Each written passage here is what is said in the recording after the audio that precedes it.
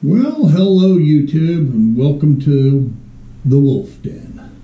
This is Captain Dave's Sport Fishing YouTube channel, Jacksonville, Florida, and it's that time of year. June 1 is right around the corner, and that's usually the stereotypical time when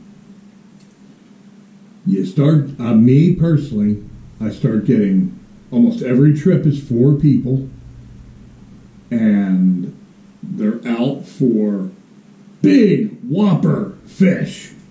But we can't always, do that in the river by any means. It's that time of year that other guys, they talk about, oh man, this is my favorite time of year. Which in all reality, if you've been ever studying my channel or been around a while, this is not my favorite time of year. My actual favorite time of year is more like November, December, January, February. I would rather be trout fishing, float rigging.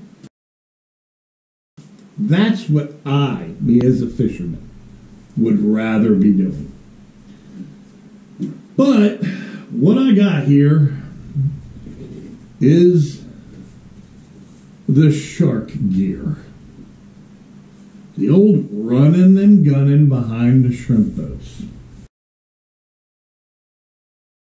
Now, this time of this year, we'll see how it goes.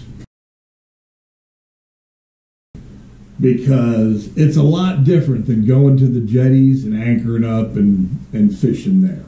When I'm doing that running and gunning behind the shrimp boat, my engine doesn't turn off the whole time we're out there. And I'm using so much more fuel. So I do not know if we're going to be doing, how much we'll be doing of that this summer. Because of course I have to charge pretty much a substantial extra fuel charge. But I'm sitting here going over my main run and gun behind the shrimp boat tackle. If you've been around, you've seen it before. But just for entertainment purposes maybe, if you've got nothing else to do, this is the rigs that I use. Now, I see guys out there, oh man, in my opinion, they're doing it all total backwards. I do not like how some people are doing it. Shark fishing with kingfish rigs, little trebles and wire, kingfish rods. I don't like that. Number one, it takes too long to get one of the sharks to the boat. Number two, they just reach over and just start cutting the hooks. They just cut them. They just leave them in them. They don't care. I use 10-aught mustads because we're using a big chunk of bait. We're emulating fish coming off the shrimp boat. Shrimp boat is chugging along, dragging nets on the bottom. And we get right up behind them over top of the nets. The nets are going to be underneath my boat, and I'm behind the shrimp boat. I've got an entire playlist of offshore and shark fishing. I'll put a link below to the entire playlist where you can see how we do it. And the reason you sort of do it is it's because it's going out, outside the inlet. Yeah, it can be, you might have to go 2 to 4 miles. Who the heck knows? You might have to run way north or way south, wherever the shrimpers are. And you always want to, if you can, get behind, you want several boats kind of working an area. One will be going that way, one will be going that way, so you can hit them. And they don't care. They don't care. You're not bothering them. They're chugging along doing their thing. Because the first question out of customers when we do this is, oh, don't they don't want you here. Well, maybe they don't want us here, but it's not like they can do anything about us pulling up behind them. I mean, the difference is when you do this in the Gulf of Mexico, let's say Louisiana or something, you pull up behind shrimp boats and you catch cobia, you catch blackfin tuna, bonita, king mackerel, where when we do it, it's pretty much just sharks. I mean, I get people all the time that ask me out there, you hook a tarpon? I can count how many tarpon I've seen behind a shrimp boat on one hand, you know, that I actually see. If I was a tarpon, I wouldn't want to be anywhere near those sharks. Many times, behind the shrimp boat, it's absolutely loaded with dolphins. It's dolphins and sharks, dolphins and sharks. That's pretty much what it is. You have your smaller sharks, and then you have your black tips and your spinners. That's what we're wanting. When I take somebody out there, I'm telling them, I want you to join the 100-pounder club. You're going to get 100 pound. I want a 100-pounder because that 100-pounder is going to absolutely whoop the average person's butt because they don't know what to expect. You're from Iowa, and you know you caught a 4-pound bass. Well, take a look at this. There's a 10-aught mustad that obviously I pulled out of a fish's face, out of a shark's face. I crimped the barbs down because I pull the hooks out. You know, it's just one thing I can do, you know, sort of. So these sharks ain't swimming around with that in their mouth. All right. But that hook is bent. Commonly, these will bend a 10-aught mustad. Now, I've got bigger and I've got heavier hooks, but they're much more expensive hooks. And I've got a box of like 500 of these or something. And I go down to 90-pound plastic-coated cable. Now you can see right there, that plastic is just chewed up from the shark. All right, and I crimp it, and I do what I call a safety on here. And I don't know if you're going to be able to see it. I've done another video on it. Is how I double loop around and then go up and put a crimp in it. Now, my old sea daddy taught me that. Old Captain Randall. This guy commercially shark fish, long lining. He knew a thing or two. And I'm glad every day that we were good friends. And he showed me a lot. And the reason that you do this loop through and then go to your crimp is for basically one reason. If your crimp ever pulls out, your leader pulls out of the crimp because you made the crimp wrong, you were in a hurry, all that stuff. Whatever, it just, shit happens. This knot, well, that looping around right there will cinch down on the hook so tight, even if this tag end, which is right here, comes out of the crimp. Let's see if I can separate this a little bit. This has been on this rod since probably last August. So there you go. It's like a double, and I loop it around. And if this one right here ends up pulling out of the crimp for whatever reason, that pressure of that shark will actually cinch down.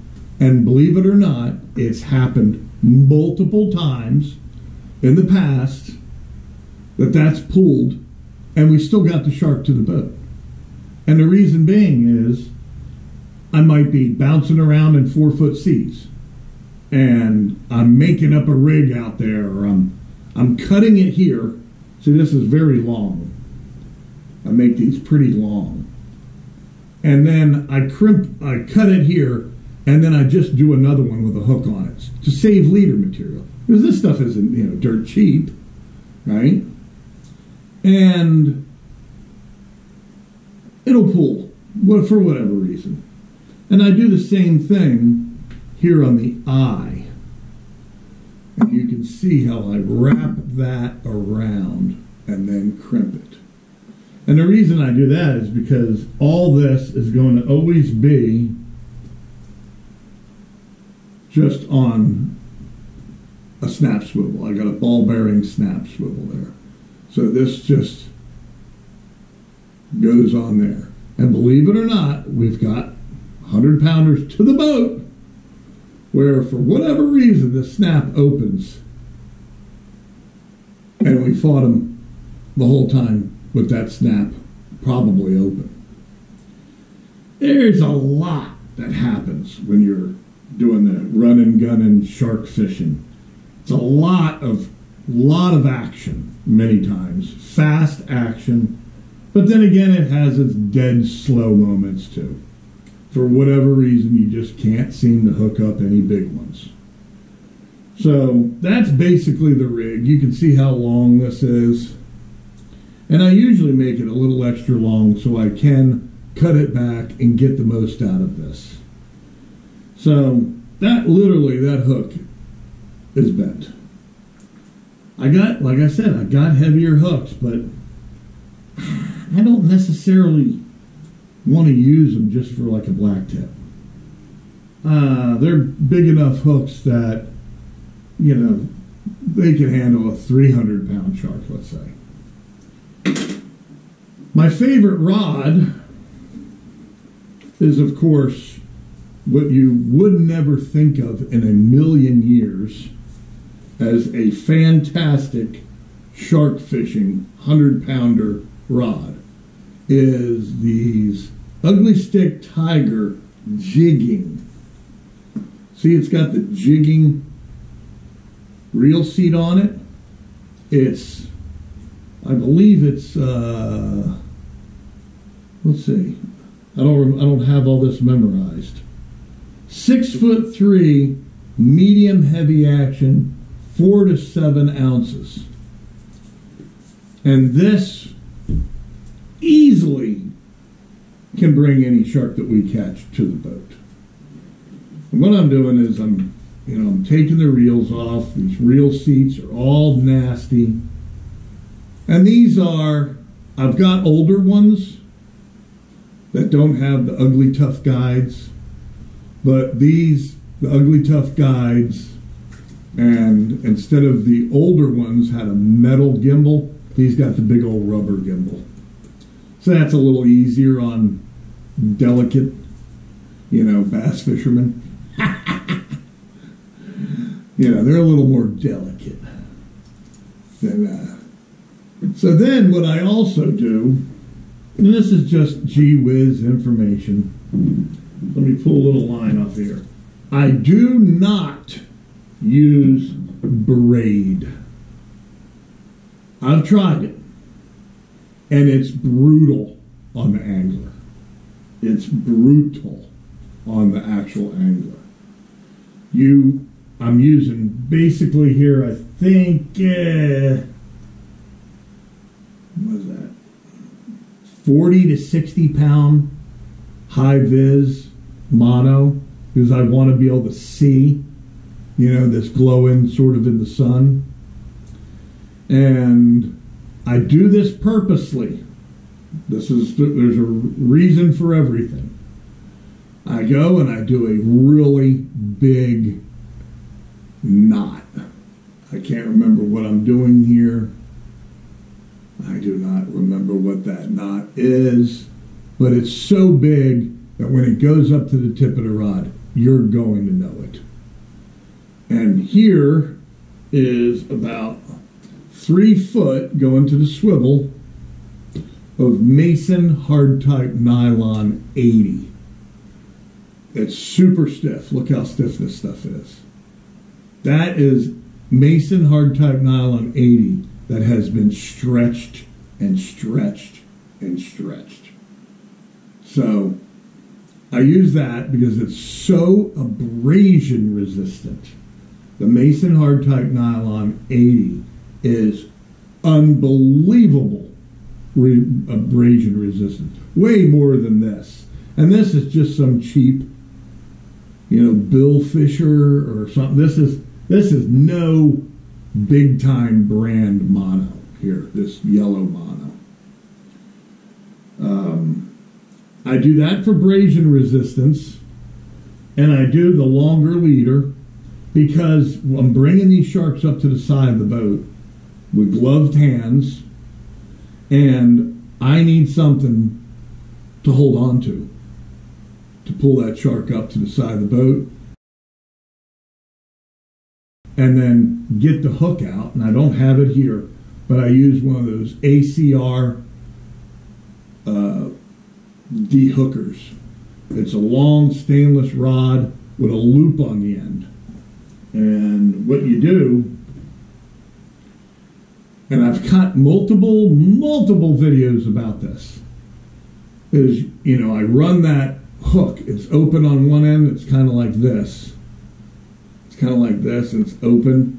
And I run it down, and the whole idea is to get this nice and straight. You run the de-hooker down. You don't have any barb. I take all the barbs off my hooks. I just crush them. And you pop the hook out. You get your rig back, and at the same time, that shark is not swimming around with this in his mouth. Just cutting it, I would never, ever do that. So that's basically the rig. Now, I've covered these reels before. I do not believe they make these anymore.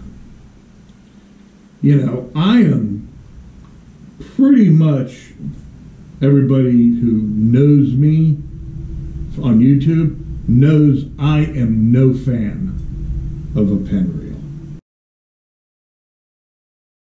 I'm just not. I like Daiwas. I don't like old Senators and all that. But this is just a super beater reel. And I don't believe they make these anymore. And these things are going on maybe their 6th season? 6 years? And that's not a huge reel. It is a Finor Sport Fisherman. No, a Finor Sport Fisher ST30. I had 50s at one time. And they were too big.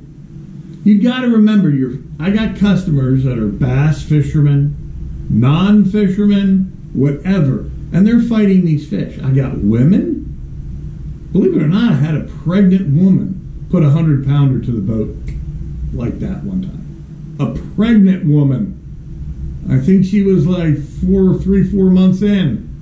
She had a definite bun in the oven. Okay? So,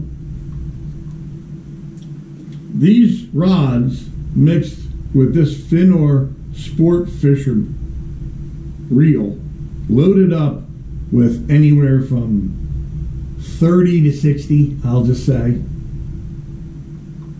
The drags are still good. I mean, the drag has been smashed down on these. I mean, it's not jumping. Look, it's smooth. Smooth.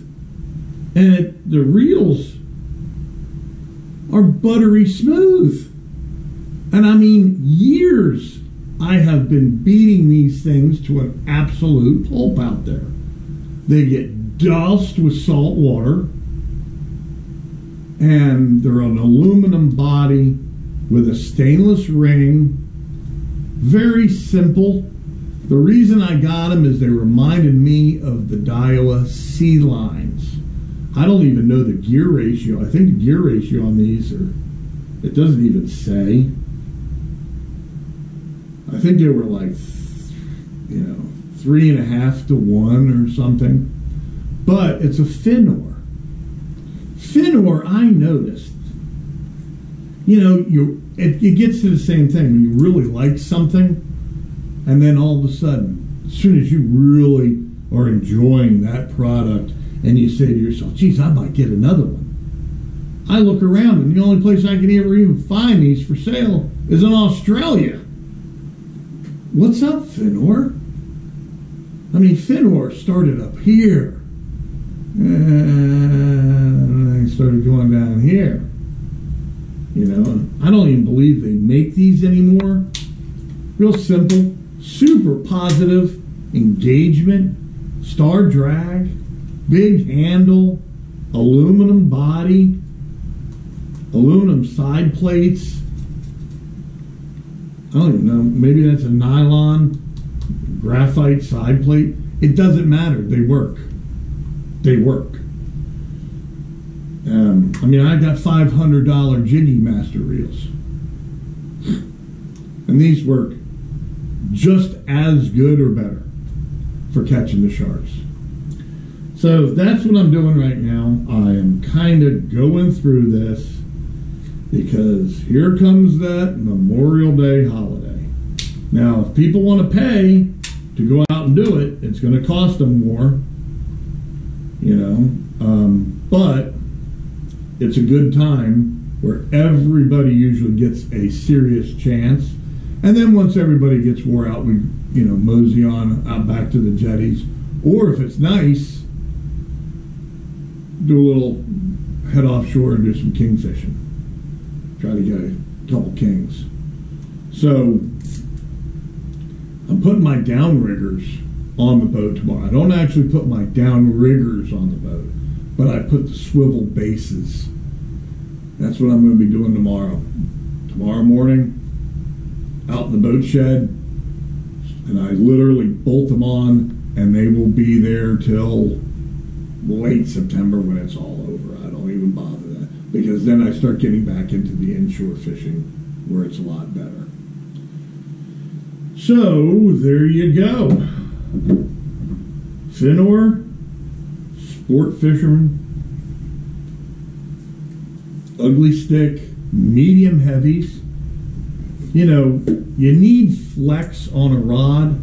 If the rod doesn't have any flex against some big, heavy, 100-pound shark, let's say, all you're doing is you're going to beat yourself up, or me. I'm going to just be beating up the guy or the woman or the kid or whoever is trying to reel in this fish.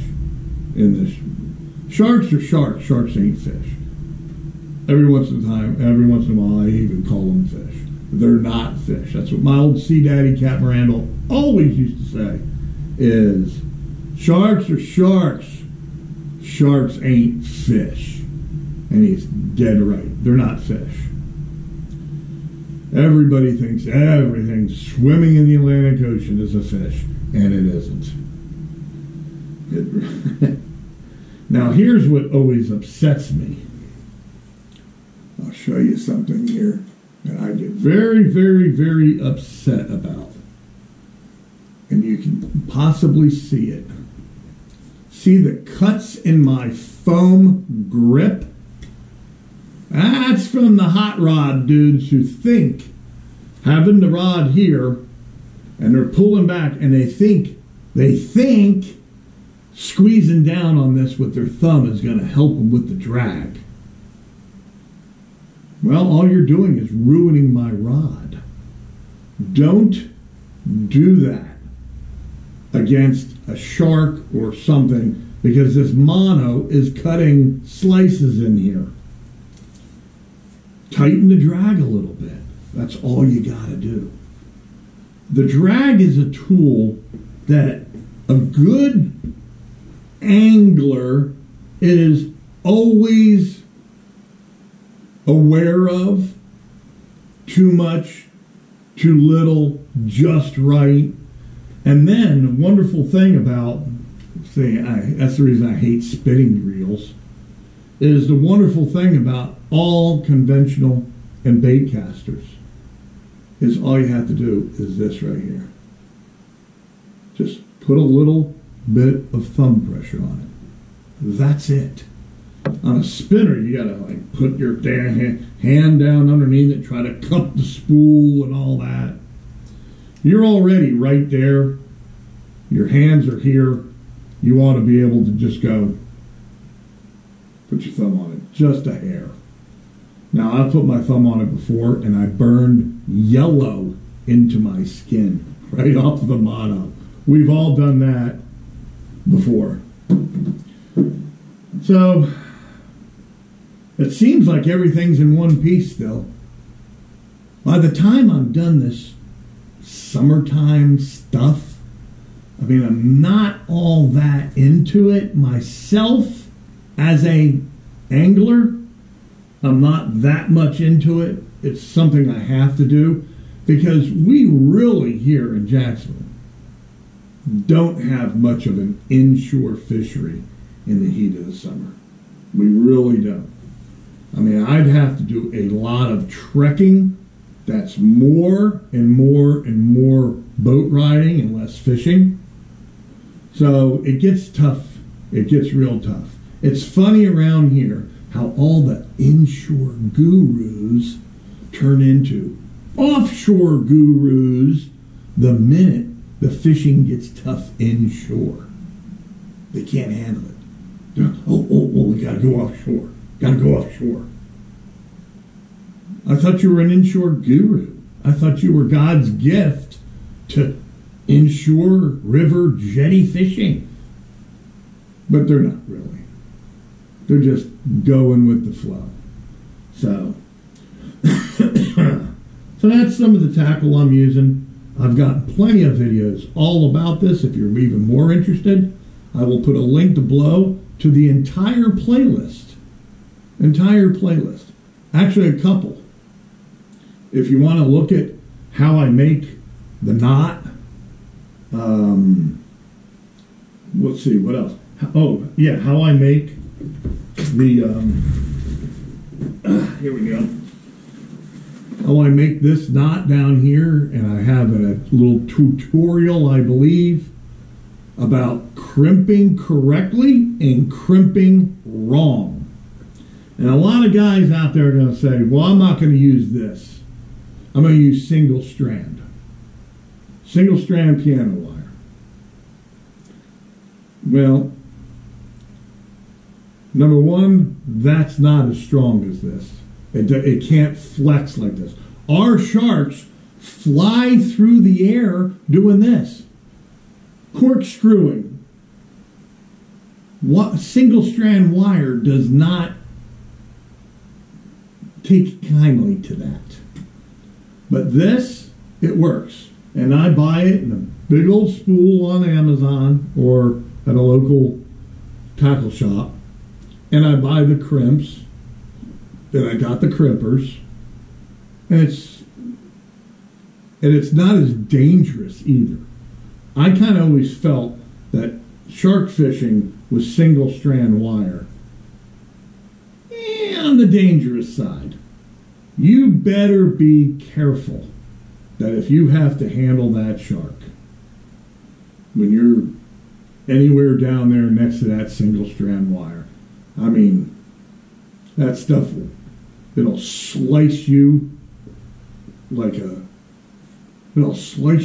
cod. So I always use this 90 pound and it works. I got tons and tons of proof that this works great.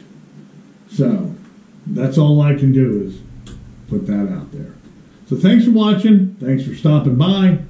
And yep, here comes another summer season. A summer season that you really don't even know what's around the corner these days. Let's go, Brandon.